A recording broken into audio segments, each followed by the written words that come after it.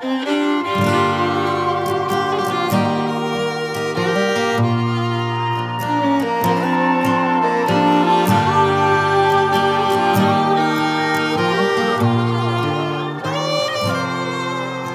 a gooseneck on a dually, a long neck at the bar. Loves old John Wayne movies, waltzing under them stars. She's sun up in the saddle, cutting through the herd. Loves branding her cattle. Long live cowgirls. Well, she rode in them wagons when the Wild West was won. Took the canyons and badlands and made them her home. She's boots on, LaDouce songs, and snaps on her pearls. Long live cowgirls.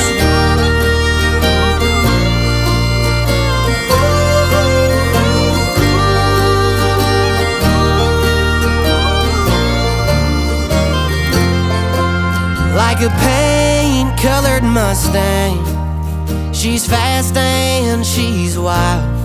Stop a runaway freight train with her high country smile. She's tough as December, salt of the earth, make you fall like September. Long live cowgirls. Well, she rode in them wagons when the Wild West was won. Took the canyons and badlands and made them her home. She's boots on, Chris LaDouce songs, and snaps on her pearls. She's been there, she'll be here till the end of the world.